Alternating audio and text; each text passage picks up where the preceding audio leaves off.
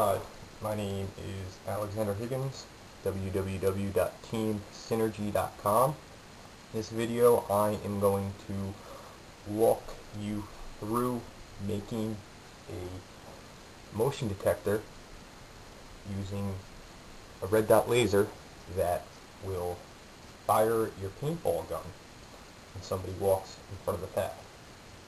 This is the laser right here. And basically the way I went about accomplishing this task is I went into my local Radio Shack and I got an electronics kit. This kit that I got is made by Parallax. The book's right here. The name of the book is What's a Microcontroller, and basically the book has several electronic projects in it, and it comes with this electronics board. And this is called the Basic Stamp 2. One component is the photoresistor, which allows us to measure how intense a light beam is, and we're going to use that particular electronic component to detect whether our laser is making contact with it or not. And the other is control a motor using a servo. And basically what a servo is, it's just like a little electric motor. Basically I have the Tippmann X7. The sniper kit that I purchased came with a bipod that you see right here. So that's the inventory that we have there. Okay, so now the next thing that we're going to take a look at is our basic stamp controller. In chapter 4 of the book, the chapter is called Controlling Motion, and that chapter shows us how to set up the servo. We have the diagram right over here. Basically our servo is set up to go in slots 11, 10, and 9 on the right side using our 3-pin connector adapter. We have this bottom wire here, which goes up to our negative source. The wire in the middle is a ground, which goes into the VIN slot, and the positive wire is going to come out of slot 11 into slot P14 and send signals across the slot through our resistor, and once it feeds this slot, the electricity goes into the motor, and how fast we send the pulses lets us know what position we're going to turn the motor in. And you can see the layout down here. The other part of the circuit that deals with the photo sensors on the circuit board. You'll see that diagram right here, and that's basically what I just outlined on the circuit board. The resistor goes over from the second pin to the breadboard. The capacitor is going to store a charge for us, and that charge is going to let us know how strong the light is going into our photoresistor. And again, we have one more power supply to complete our circuit, going from the bottom of the board up to our negative. Now you'll see once you plug the photoresistor in, your average room light will show an output of anywhere between 2 and 300. And actually, if we even get really close with a house lamp, that'll drop down to around 20. However, we have our red dot laser. We put that onto the photosensor, the value goes up to a 1, which indicates a very intense light beam. So I basically programmed it so that it has to detect this light on it for 2 seconds before it activates. Once it has the light on it for more than 2 seconds, then it initializes and it starts waiting.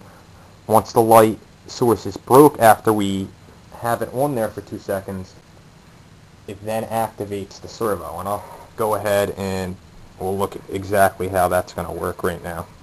You'll see that we have the photoresistor right here, and we have our servo right there in the background. So I'm going to hold this over it for 2 seconds, and that's going to activate the main program. Now after I have it over there for 2 seconds, once this laser's contact with that photoresistor, is broken, you'll see it starts to shoot. I programmed it so it'll only fire up to 5 times, and each time it fires it's going to pull the trigger 5 times. After that 5 times, the program resets itself and it starts rerunning all over again. And the reason that I'm doing that is because if this is set up in the woods and let's say a leaf gets in the way of it, or who knows, the red dot falls over, anything could happen.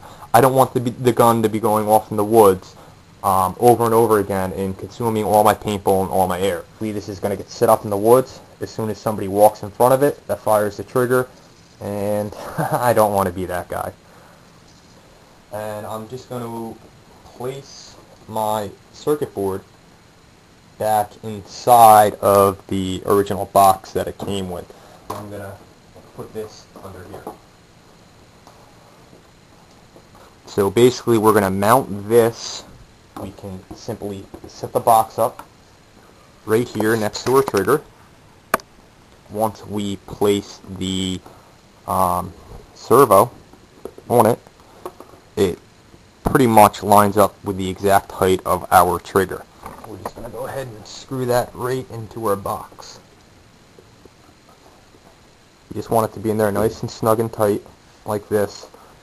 You're just going to take this screw in the, we're going a 3rd hole up from the bottom with my fingers, just to give it a little grip in there, and that should suffice. Alrighty, so now we've switched over to the other side, so we're going to go ahead and set the laser, just point it at our photo sensor. 1, 2, and somebody just walked. I think that's pretty good, because if you have the E-grip on the X7, it's pretty sensitive. So I'm going to go ahead and plug a 9-volt into the E-grip, and we're going to turn this on and see how it fires. Okay, well, it definitely fires. We missed that on tape, but I left my CO2 can on there, so I thought it was out of air. You'll see I just blasted my wall. Oh man, that was nasty, and I do not want to be the person to get in front of this gun. Alright, so I removed the air from the gun. I'm going to go ahead right now and activate the laser. 1, 2, now I'm tripping it. Ah, that's bad. Each one of those clicks is a paintball firing at somebody because they just walked in front of a laser. One last thing here, I'm going to go ahead and set the laser up across the room. We have the laser pointing at the photo sensor. You really can't see it with this light on. If I turn it off, you can see it's right there. It's pointing right at the photo sensor. We basically just have the red dot laser sitting on top of stereo, and we're going to record myself walking in front of this laser. Let's see.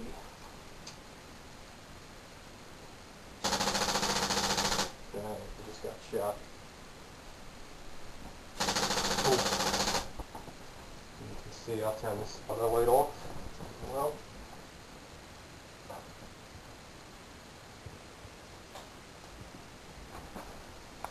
So now all you can really see is the red dot.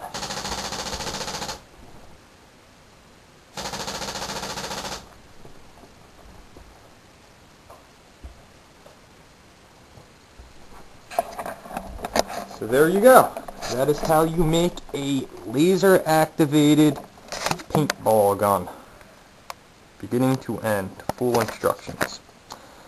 Hope everybody has fun with the setup, because I know I will.